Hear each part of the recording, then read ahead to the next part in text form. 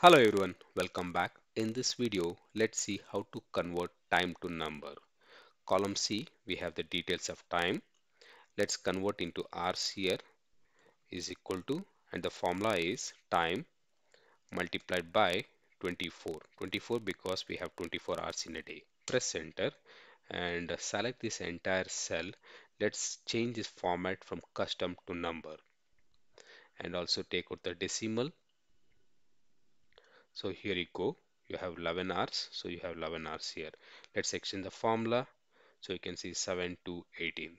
Likewise, for minutes, the formula will be time multiplied by 24 multiplied by 60 because every hour has 60 minutes. Press enter. Let's exchange the formula. Likewise, for seconds, time multiplied by 24 multiplied by 60 multiplied by 60. Press enter. Now let's exchange the formula. Here you go. Thank you.